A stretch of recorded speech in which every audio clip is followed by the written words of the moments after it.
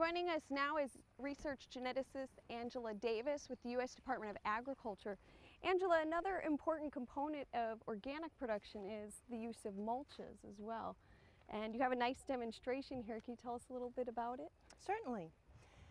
One of the main concerns about organic production is weed control.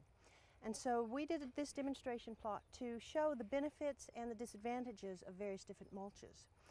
The main benefit of mulch, of course, is weed suppression, and it slows down wind and water erosion.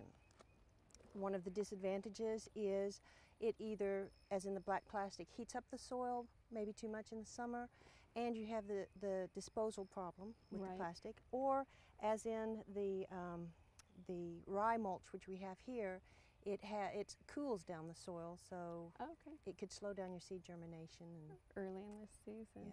Yes. Okay. In the bare plots, you had mentioned that we sometimes see some soil loss. Yes. As well. And if you look carefully, the bare ground is much lower than the others, because over the 3 weeks that we've had these, we've already lost that much of the soil. Probably mainly to rain, since we've had so much rain this year. So much rain. Okay. Another benefit of the straw mulch is that they're organic. Can we go ahead and work those into the soil when we're finished using them? Certainly, and it'll increase your organic matter in the soil, and over several years it'll help the soil. Help build it up. Would you give a general recommendation of one type versus the other, or is it really more situational? It is situational. If you're going to plant early in the season and you need to increase your soil temperature, the black plastic is perfect. Later in the season, when you want to cool the ground down, the organic mulch is much better. Also, the organic mulch could be spread out across the entire rows, whereas the black plastic, that'd be difficult to do. So you wouldn't have the erosion in the middle. Oh, in the gullies. Okay.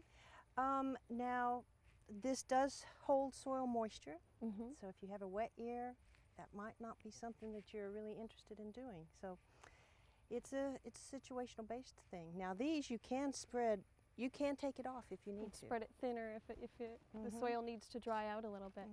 Now, one thing you had mentioned, this is a demonstration for growers, and another aspect you were looking at is how clean the crops stay.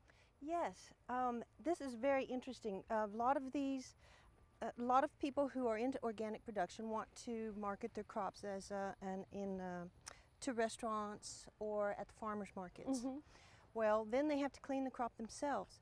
The benefit of the mulch is when the overhead irrigation or the rain hits the ground, it protects the leaves from getting dirt on them.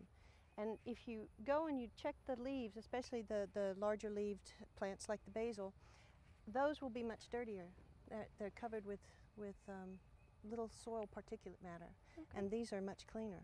And that just helps produce a more marketable crop for our growers. Well, wonderful. Thank you for walking us through your demonstration here. Thank you, Kim.